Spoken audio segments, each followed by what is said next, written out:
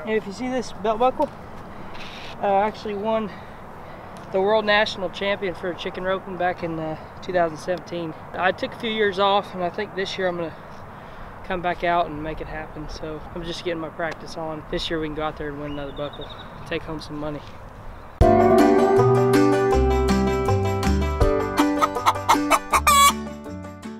We're here in Arizona, and we're out here at the Remfria Ranch, and we got lots of chickens to get rounded up. So we went and bought a chicken rope, and they told us we got to get them all rounded up because we got to get some eggs for breakfast in the morning. So we're gonna do some chicken roping. In Arizona, you squeeze the chickens to get the eggs out.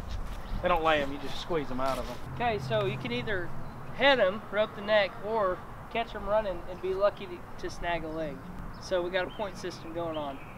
For every chicken you catch, it's 1 point, and whoever catches the most doesn't have to cook breakfast. Too.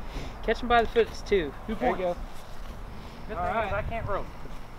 So you're making breakfast tomorrow? Probably. Oh wait, no, because we're staying in a hotel. Oh, that's true. What the?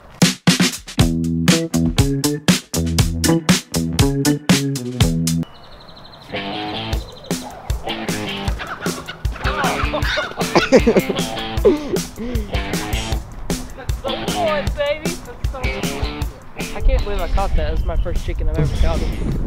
First chicken I ever caught it.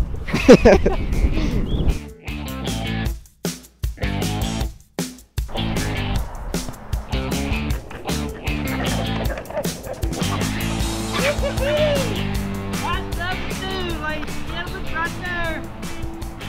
That's 4 points for old nature.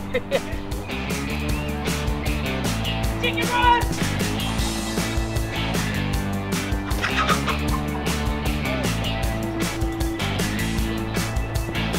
On the tree.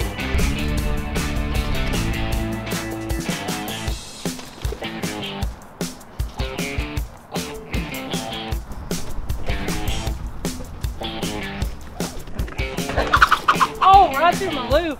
Dadgum. Cody! Oh!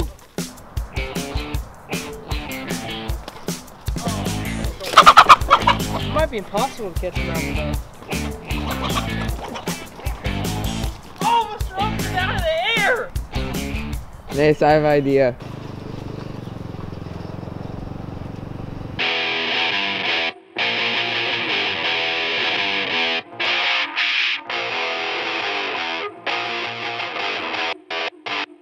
It's a bad idea. Ready? Yep.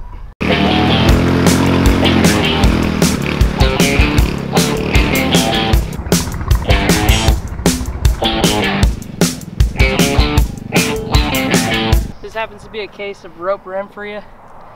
That's what happens whenever You rope a chicken too hard? Whenever I rope a chicken too hard. You want the fast one? Fast one.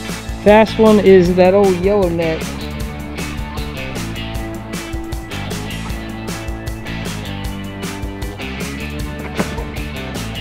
Oh!